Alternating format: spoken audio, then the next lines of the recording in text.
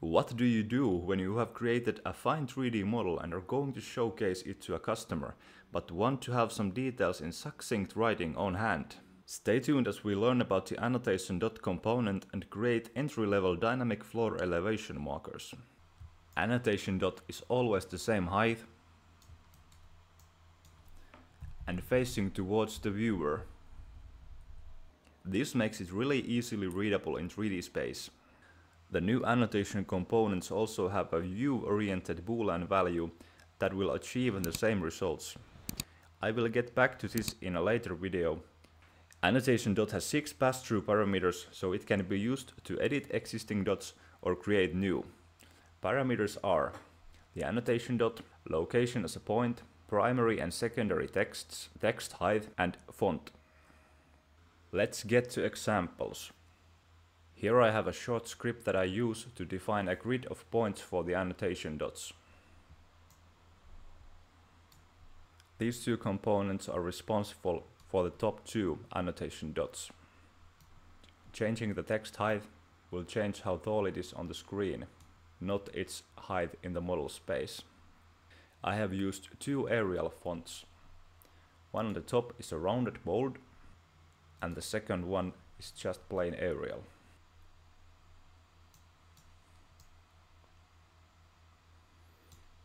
Moving on with the script to the next 3 annotation dots. I have used different font styles, but for some reason the last one is not the bold one that I wish for. Instead, I get a message saying that it's not on device.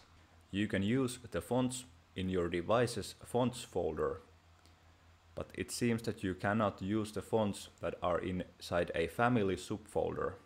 The Leto hairline is a different font family than the Leto.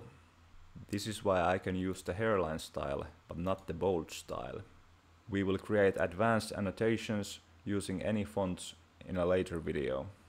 Regarding the styles, you should notice that Annotation Dot is not considered an annotation in the annotation style components.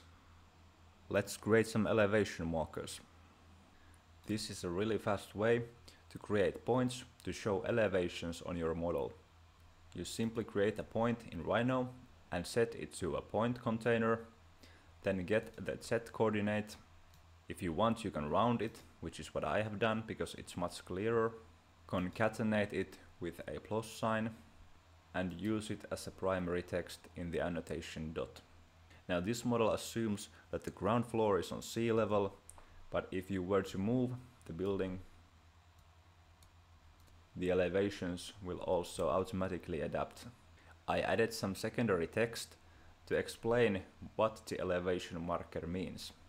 When your model is ready for showcasing, you can bake the elevations.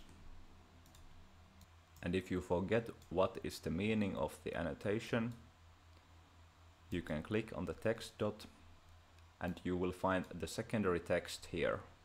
Now, when we go to the drawing, we can see that there are some issues when using this component for elevations, but we will explore an expert solution in a later video.